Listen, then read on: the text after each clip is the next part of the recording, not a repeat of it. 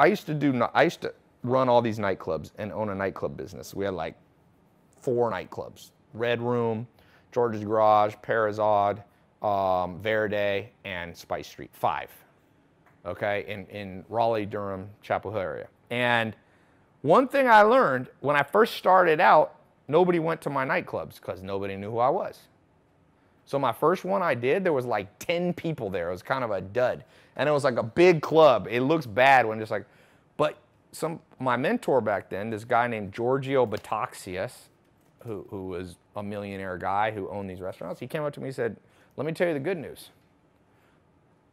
The party, your club sucked tonight, but nobody was here to see that it sucked.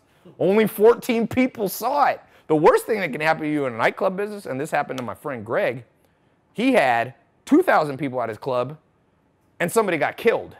That's bad, because then 2,000 people go, that club is freaking crazy. So for all of you that go, what if I post the video and I'm not that good? Well, then I go, nobody's gonna watch it.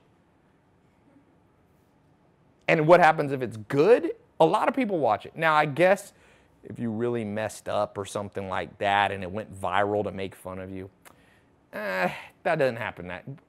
Let me tell you this, if you get a viral video, even if it's making fun of you, it's good. What do they say? All press is good press. I don't know if that's 100% true. If you were like exposed for being a serial killer, that's not good press. Most press is good press. Okay, even if it's making fun of you. I've had people make fun of me.